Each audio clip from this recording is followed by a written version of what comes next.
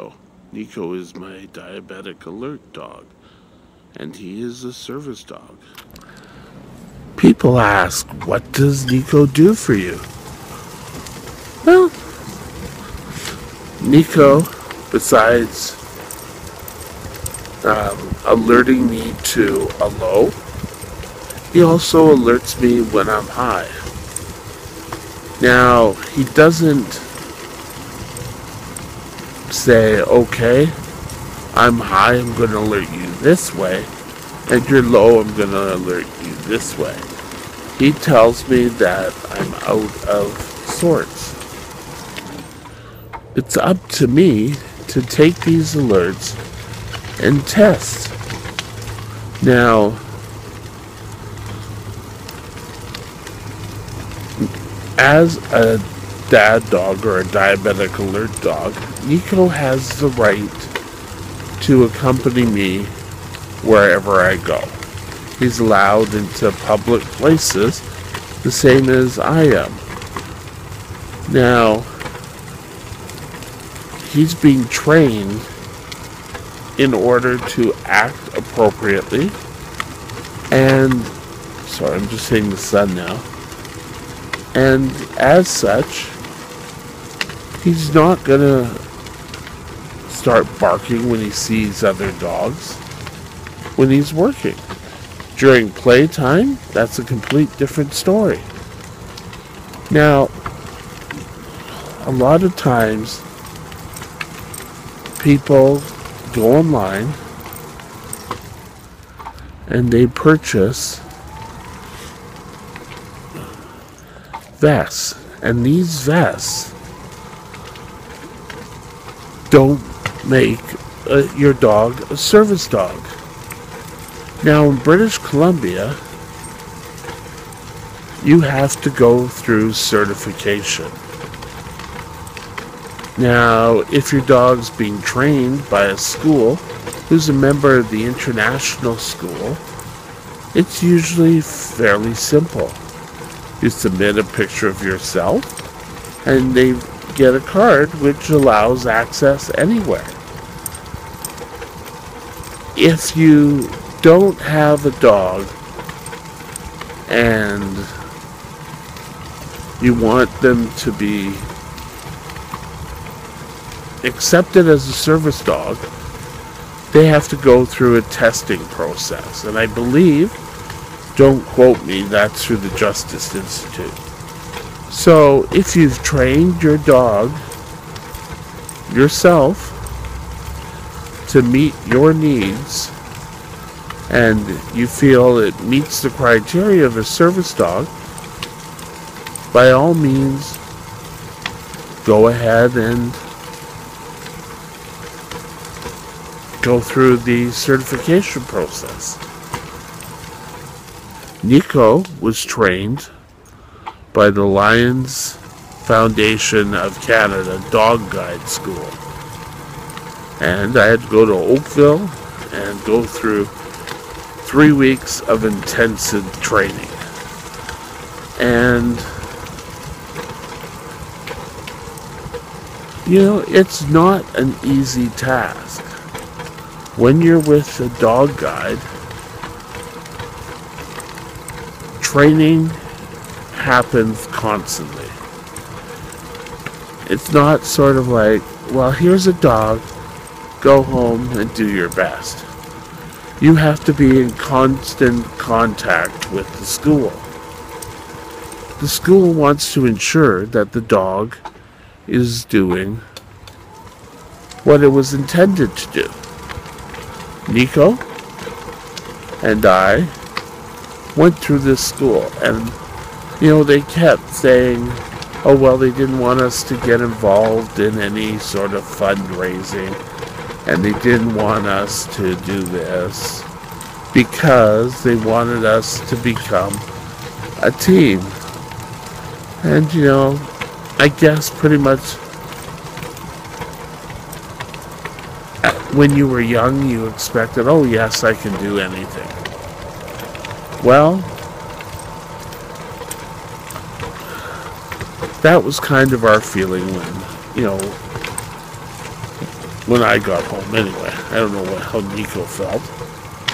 But Nico and I, now, when we got home, are completely different. Nico and I are a team. And I would say a pretty strong team. Nico has saved my life a number of times. Now, we have only been together for a year.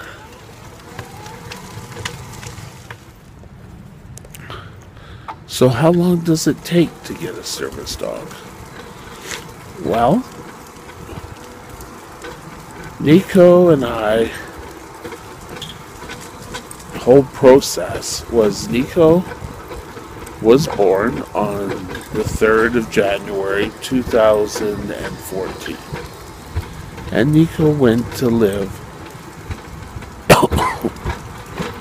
with a foster family. And they will train him just in basic dog hoods for a year and help him grow, and then after a year, Nico goes back to the school, and I think it's about 6 months.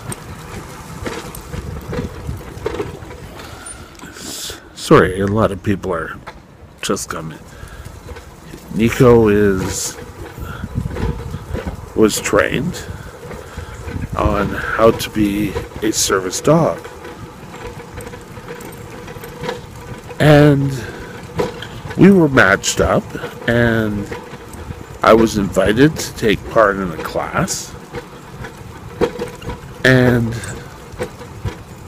I flew to Oakville, and like I said, took 3 months of intensive training, at which time we were matched. Now, for me to get a dog, it's a little bit more intense. It took roughly about 2 years to be placed. And then we had a meeting with the trainer from Dog Guides, at which time, after they took a look at your application and such, they decided whether you were suitable and did they have a dog.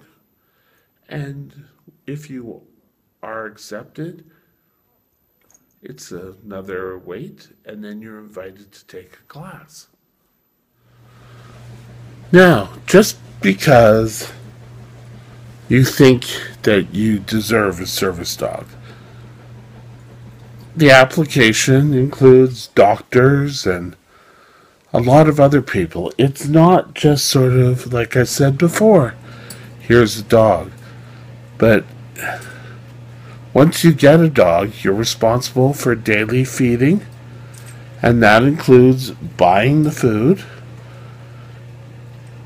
He needs playtime. It's not sort of like, oh well, here's a dog, but you don't have to do any attention to it. He needs interaction with other dogs. He needs to go to the vet, and you're responsible for the vet bills. You're responsible for any vaccines. So it's not all an easy way of having a dog, and it's not a pet, it's a service dog. But yet Nico and I have a bond which I thought I'd never have. So if you think that a service dog is right for you, there are a few schools. There's PADS in BC, but PADS does not do as far as I know at this time, um, any diabetic alert dogs. I believe the only school in Canada that does diabetic alert dogs is the Lions Foundation of Canada Dog Guides. And it's a worthwhile, if you need a service animal, you should take a look at what all their programs are. And you should take a look at it, and if you feel you're in the need of a service animal, start the process. More information is available on, I said, the Lions Foundation of Canada Dog Guides website. We'll do more chats about having a service dog in the next couple of days. We'll talk to you later. Bye now.